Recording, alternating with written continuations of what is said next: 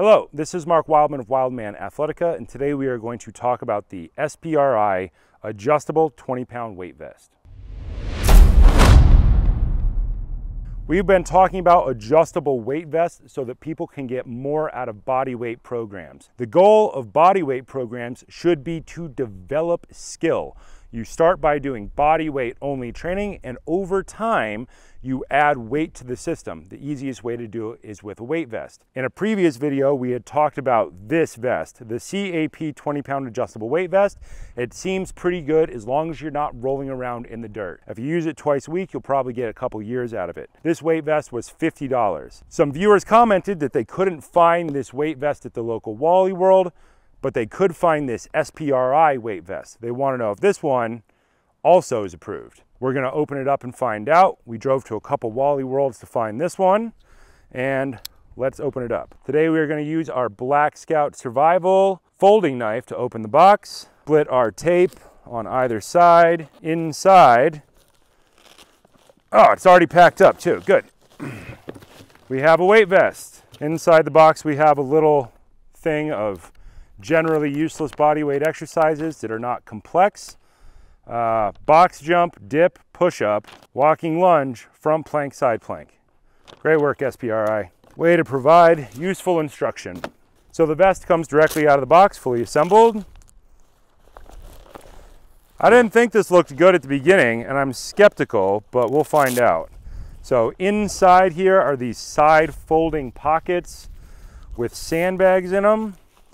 So we have 1, 2, 3, 4, 5 on the front, and 1, 2, 3, 4, 5 on the back. That makes a total of 10.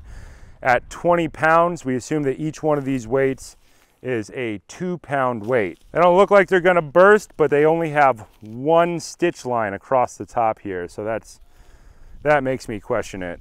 I don't see a double reinforced stitch, which would take literally 2 seconds when you were making it at the factory to do it the proper way. The vest itself is a little bit weird in design. I don't know what these buckles are for. Let's just put it on and try it out. The cummerbund goes behind you when you put a vest on. Over the head, mic out of the way. Ugh, already does not feel great. This side over first. My right hand side over first, left hand side over second, and it's trying to trap those weights in there. I mean, you could use it, I just don't know how long it would last. The $5 difference between these two things seems, you know, like you should just spend the other $5. So this is apparently up here to try to support the Velcro on the shoulders. So it's like reinforcement for the adjustability at the top.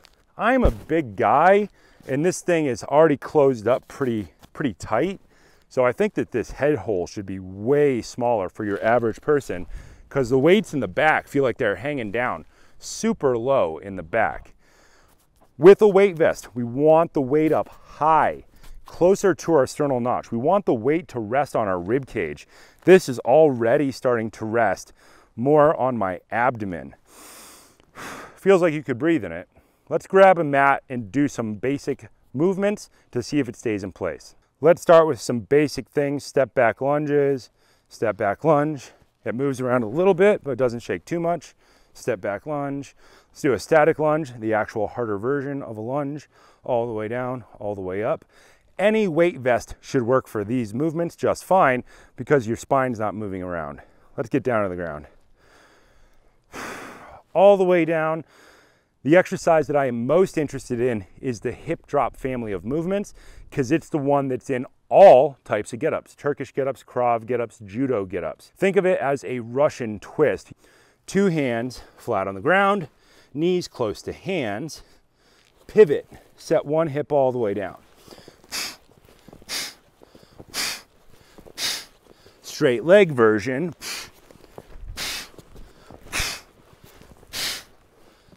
Not too bad. It seems to stay in place.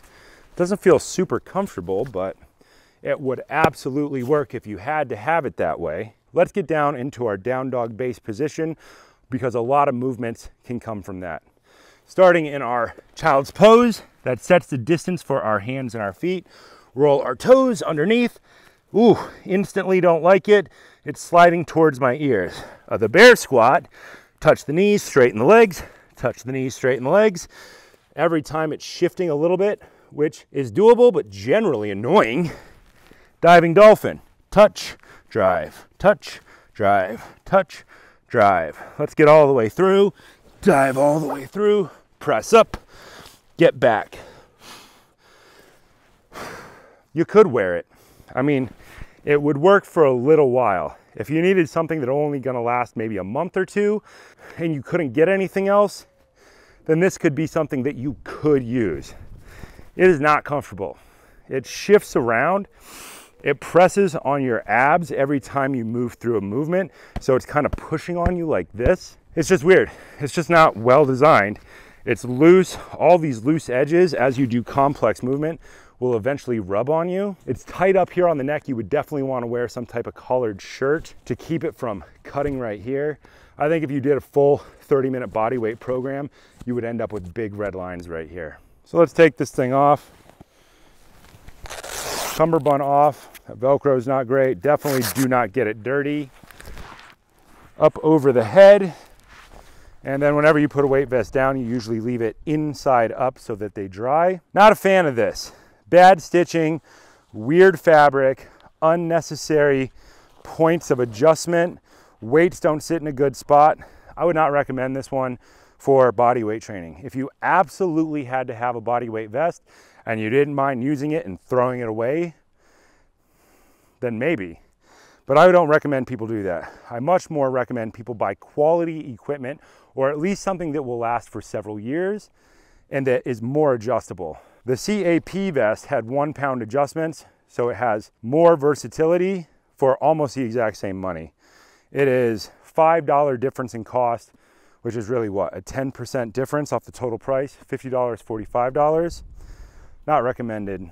Not good for my program or really anybody else's program.